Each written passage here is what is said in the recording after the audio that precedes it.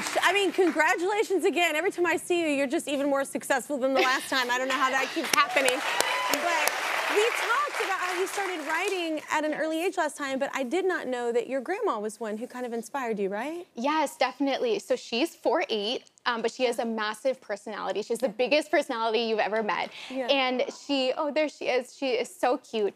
And every single night before bed, she would come to my room, bundled in a bunch of blankets. And she would sit at the end of the bed and tell cuentos or stories. And they were passed down from every generation. I'm Colombian, and so it was passed down through an oral tradition. So it changed based on who was telling it. Yeah. And they were kind of too scary, but my favorite was called La Niña con la Estrella en la Frente, which means the girl with the star on her forehead. Yeah. And it was about this girl who got this magical star on her forehead. And even if other people tried to take it off and scratch it off, the more they tried to take it away, the brighter it became and the more beautiful it became. And I just thought that was so magical, especially as a child. And so it really inspired me to one day want to become a storyteller, because she truly was the original storyteller in my family. Yeah, what a magical thing to come in at night and do that. I love that. Yeah.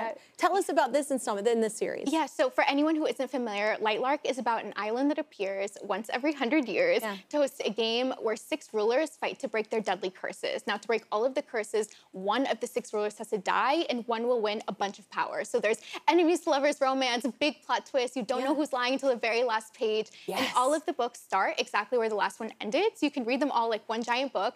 And the new book, Skyshade, which is out now, it has even bigger plot twists, even bigger betrayals, and the love triangle, which is really at the heart of this story. Definitely heats up. There's a lot of tension between both characters, and that's something I did not anticipate. I didn't anticipate that readers would be so passionately either Team Grimm or Team Oro. They are. They have tattoos. They have messaged me. I joke because the end of the series really does end up with her not only choosing one, but if people are familiar with the book, the love triangle has very high stakes behind it too. So I always joke that I am going to have to enter witness protection when the last book comes out. You're going to be like angry either way? Yes, definitely. You're going to disappoint someone either way. That's a nice way to live life. Right? Yeah.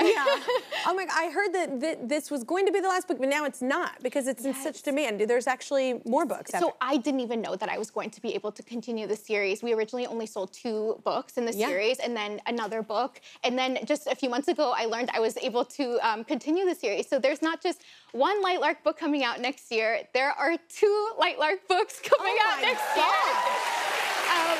Yes, which I'm very excited about. And one of them is a continuation of the series. And the other one is a very special book that I've had a lot of fun writing. And I will say that I think both Team Grimm and Team Oro will be very happy about this extra book that's coming out next year. Yeah. Thank you so much for coming back. Thank you. Pick up Alex's latest installment of the Lightlark saga, Skyshade. It's available now wherever you buy your books.